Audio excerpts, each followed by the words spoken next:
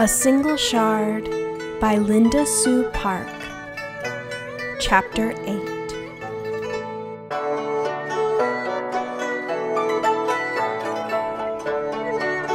Min began work on another set of inlaid vases, but before the throwing was complete, the emissary's ship docked. Emissary Kim sent a messenger to ask if any of the potters had anything new to show. Min waved the messenger away without a word. The next morning, the news blew through the village like a sudden sea breeze. The emissary had visited Kang's house. Kang had been chosen for a commission. Later that morning, Tree Ear swept up the remains of the destroyed vases in Min's yard. It was as he had guessed. All of the pieces bore traces of brown, clouded glaze. Tree Ear felt numb with disappointment. He wondered how much worse it must be for Min. The potter had still not come out of the house with instructions for the day, so Tree Ear turned to the vegetable patch. He squatted down and began to pull the first of 1,000 noxious shoots that threatened the cucumber plants so precious to Min's wife. Someone called out from the front of the house. Tree Ear recognized the voice of the government official Yi. "Potter Min, the emissary is here. He wishes to speak with you." Tree Ear dropped the ragged weed he was holding and stole around to the window at the side of the house. He could see little, but heard everything. Min welcomed Yi, Emissary Kim, and the men of the royal cortege into his home. They sat around a low table in silence. Tree Ear heard the clink of pottery as Min's wife served tea. Then, Emissary Kim began to speak. "This inlay work of your colleagues, it is something new and will be of great interest to the court." There was a pause. Tree Ear imagined Min nodding in polite agreement. "I will speak with no veil over my thoughts, Potter Min.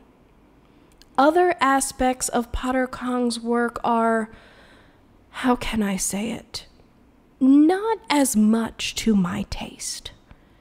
Kang has been given what I will call a limited commission.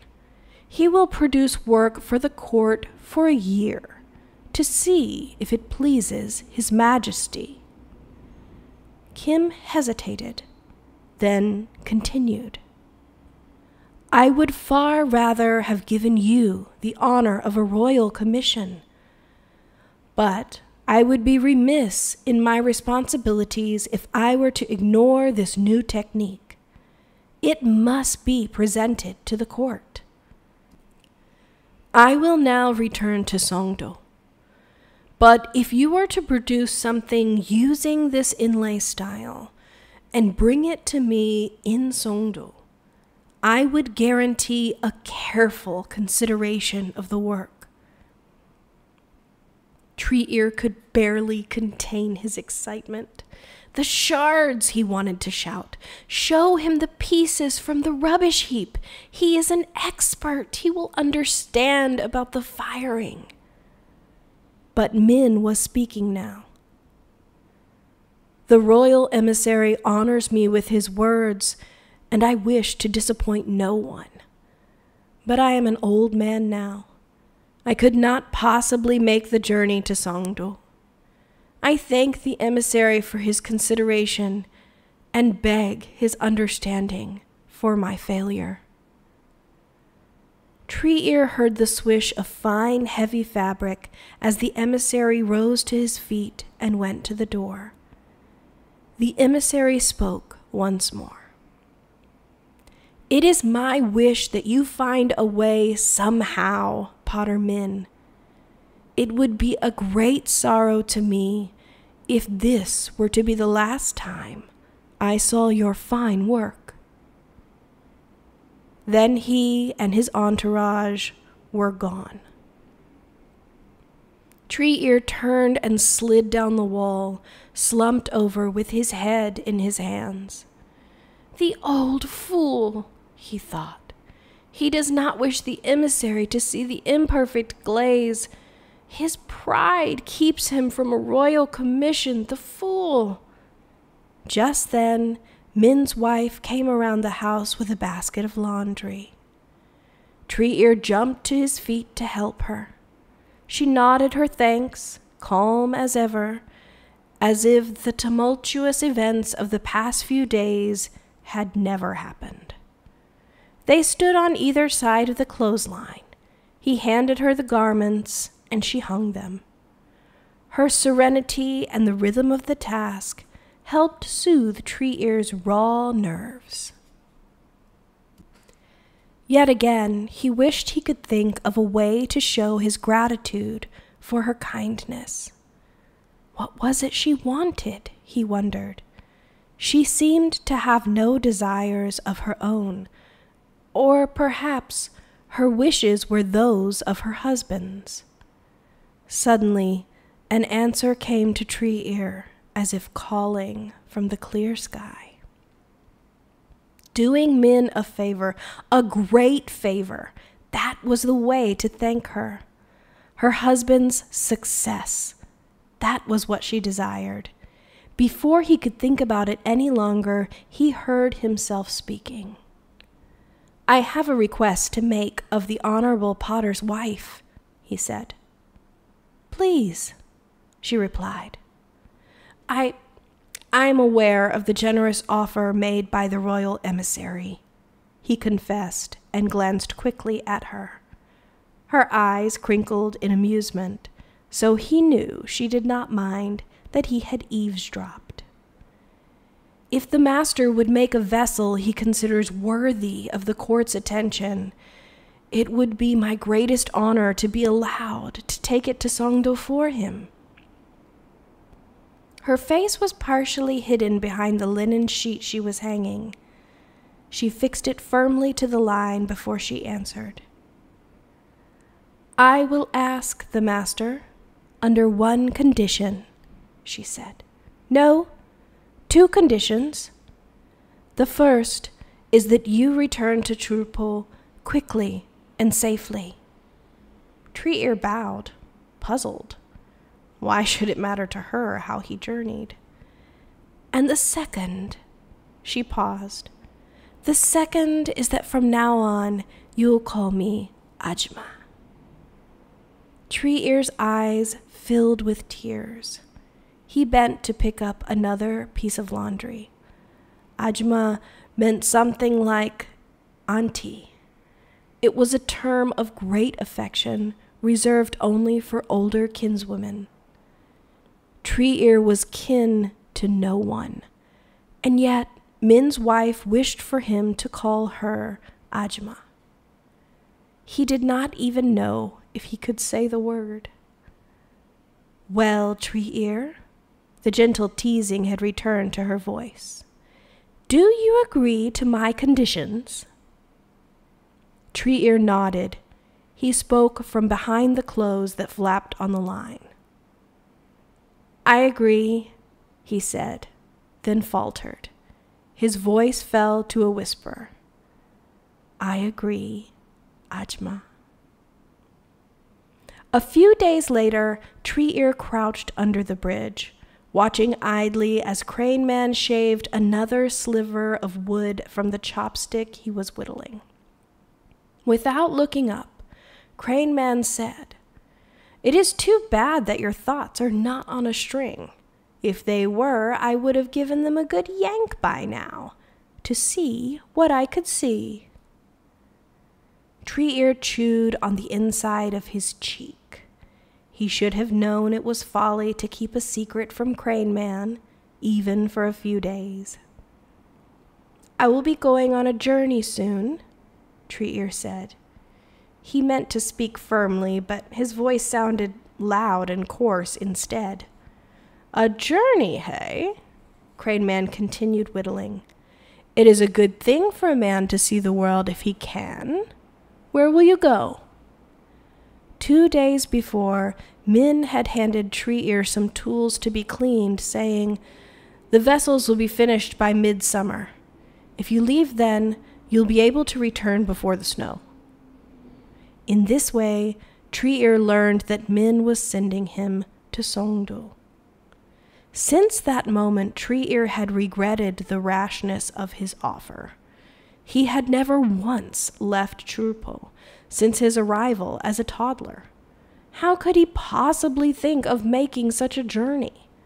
It would take many days over unfamiliar mountains where there might not even be a path to follow, much less a road. He might well lose his way. And who knew what perils awaited him? Robbers, wild animals, rock slides? What had he been thinking? But then, what was he to do? Tell Min he had changed his mind?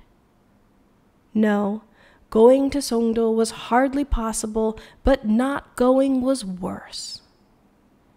Min has some work that must be transported for an audience at the royal court. Crane Man put down his knife, leaned back, and crossed his arms. An audience at the court? Why the riddle talk, my friend? Why do you not say, "I am going to the capital, to Songdo"? Tree Ear swallowed. He rose to his feet and walked the few steps to the water's edge, picked up a flat stone and threw it so it skipped across the water. 4 times it lit on the surface. How was it that a stone could be so like a bird? Crane Man stood too, and skipped a stone of his own. 6 touches.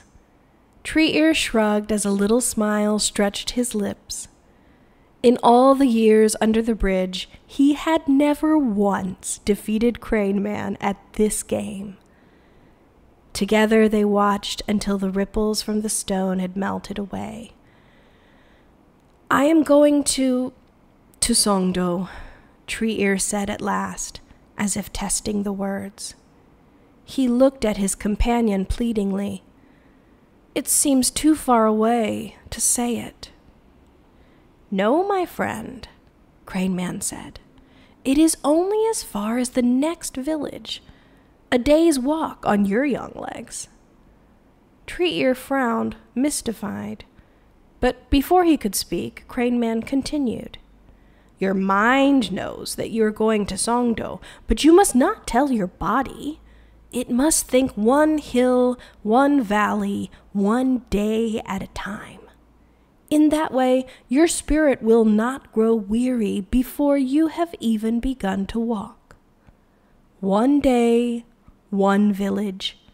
That is how you will go, my friend." Tree Ear watched as Crane Man stirred up the water with his crutch a little. Then he raised the dripping crutch and pointed it at Tree Ear. "Off you go now to bring me some straw. You will need some extra sandals for such a journey, and who is to make them, if not I?" Min spent his time on the new set of vases, 1 or 2 of which would be selected to be taken to Songdo. In the meantime, the pace had slowed considerably for Tree Ear. So frenetically had he worked during the time surrounding the emissary's visits that he was ahead of schedule on all his tasks. Plenty of wood filled the shed at the kiln site. Balls of clay and bowls of slip awaited Min's need. Tree Ear found himself idle on occasion, with too much time to think. And think he did, gathering his courage until at last there was enough of it to enable him to stand before Min with a request. "What is it now?" Min asked. Tree Ear had lingered by the house at the end of the day, waiting for Min to look up from the wheel. "Master," Tree Ear bowed, It is now more than a year that I have had the honor of working for you. A year? Yes. So? Tree Ear pulled in the muscles of his stomach to stop their quaking. I was wondering if the master would be so good. If he thinks my work worthy, Min snapped. Ask your question or leave me in peace, boy. If you would one day be teaching me to make a pot. Tree Ear's words rushed out in a single breath. Min sat motionless for a long moment, long enough for Tree Ear to wonder if perhaps his request had been unclear. At last, Min stood, and Tree Ear raised his head. Know this, orphaned one, Min said slowly. If ever you learn to make a pot, it will not be from me. Tree Ear could not stop himself. Why? He cried out. Why will you not teach me? Min picked up the half-formed vessel before him and slammed it back onto the wheel with such force that Tree Ear flinched. Why? Min repeated. I will tell you why. The potter's voice was low, but shook with the effort of control. The potter's trade goes from father to son. I had a son once. My son, Hyungyu. He is gone now. It is him I would have taught you.